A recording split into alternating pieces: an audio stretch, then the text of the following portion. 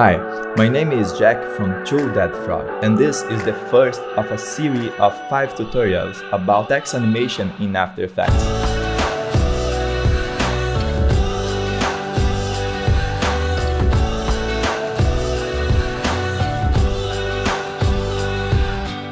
Every day a new tutorial, a little more complex, with different techniques.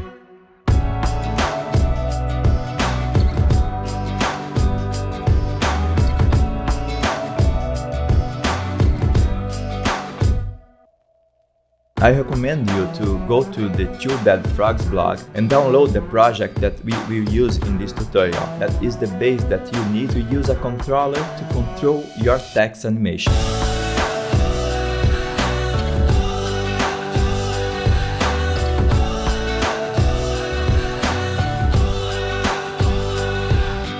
The animation that I will show you today is basically a wave of letters in After Effects.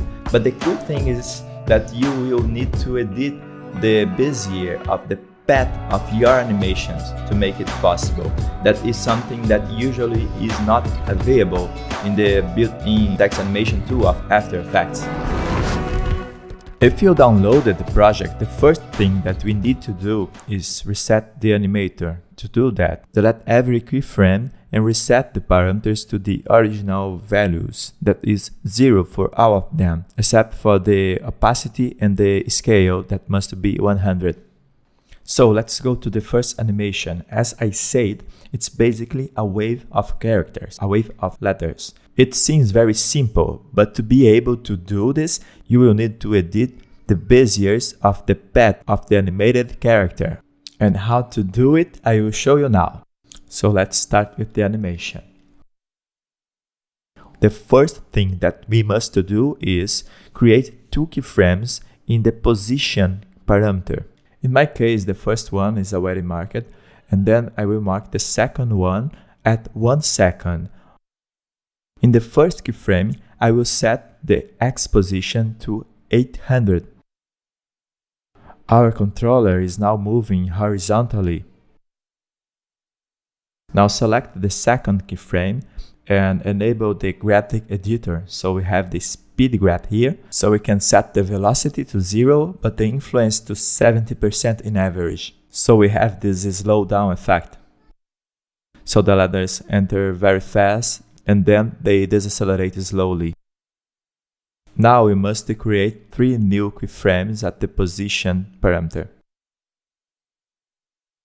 The first one at the frame 5, then at the frame 10, and finally at the frame 15. And each one will have this respective Y position. -50 for this keyframe, 40 for this keyframe, and finally -20 for this one. Now the big secret is use the pen tool to edit the bezier of the animated path. So in this way you can make them round to have a great movement going on. Perfect.